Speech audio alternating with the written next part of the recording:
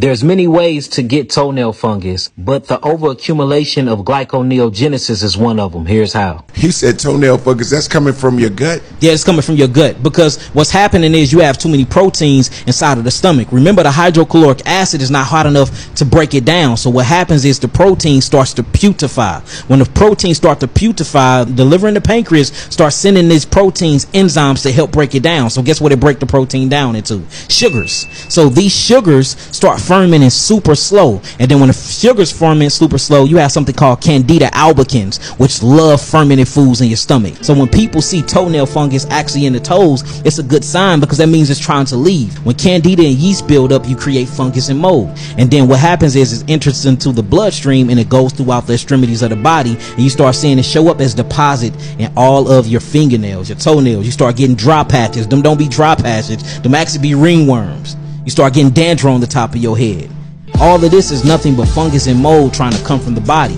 It's better in your toenails than in your fingernails, which is at the end of your extremities, than inside the bloodstream tainting the blood, because then you die of acidosis. Wow. So when you think about disease, we have been bamboozled, and we have been basically programmed to believe that our body's natural capability of healing itself is a disease. And that's why I teach all of my students and all of my clients is you have to pick a side. This is your last chance. After this, there is no turning back. You take the blue pill. The story ends. You wake up in your bed and believe whatever you want. You take the red pill. You stay in Wonderland, and I show you how deep the rabbit hole goes. I'm gonna tell you how to get this done ASAP. You're gonna get one of them little foot buckets from Walmart or CVS. Fill that deal up with hot water. Once you fill it up with hot water, you're gonna put 3 tablespoons of sea salt in that deal. Once you put 3 tablespoons of sea salt in there, you're gonna mix it all up. Then you're gonna get some organic tea tree oil. You're gonna put 4 drops of tea tree oil on both sides of the feet. You're gonna mix it up. Once you mix it up, you're gonna get some oregano oil, 2 drops of oregano oil. Mix it up. Get you a hard bristle toothbrush.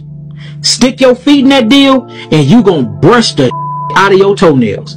Do it for 30 minutes a day. Each day. Man, your foot fungus will be gone in 2 weeks. I got rid of my toenail fungus in 2 weeks, y'all. My toenails was black as my shirt.